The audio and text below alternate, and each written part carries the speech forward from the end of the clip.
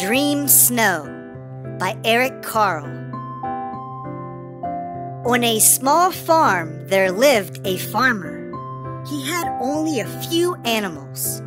He could count them on the fingers of one hand. So the farmer named his animals 1, 2, 3, 4, and 5. By the end of the barn stood a small tree. The farmer named it Tree. "Hello, Tree," he would say when he passed it. The farmer took good care of 1, 2, 3, 4, and 5. Every day he fed them and cleaned their stalls. In the evening, when his farm work was done, he went to his house. Then he sat in his favorite chair, drank a cup of hot peppermint tea, and ate a slice of bread with honey on it.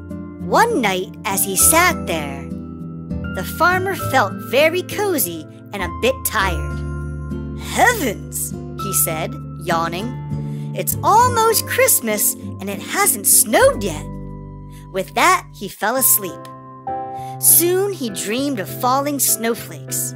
They gently covered him with a white blanket. The snowflakes gently covered one with a white blanket.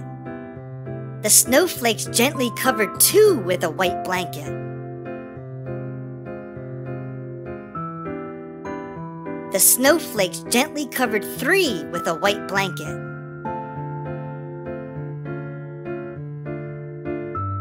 The snowflakes gently covered 4 with a white blanket. The snowflakes gently covered 5 with a white blanket. The farmer woke up from his dream, looked out of his window, and saw snow. It was not dream snow, it was real snow. It had snowed while he had napped. Now the snow clouds had moved away. The moon and stars sparkled in the wintry night sky. 1, 2, 3, 4, and 5 were safe and fast asleep. "Oh my! Oh my!" cried the farmer. "I almost forgot!" Quickly, he put on his warm coat, his warm boots, his warm hat, and his warm gloves. He grabbed a box, slung a sack over his shoulder, and dashed outside. Running past 1, 2, 3, 4, and 5, the farmer shouted, "I almost forgot! I almost forgot!" waking up the animals. They looked and wondered what the farmer was up to now. They watched as he unpacked the box and emptied the sack.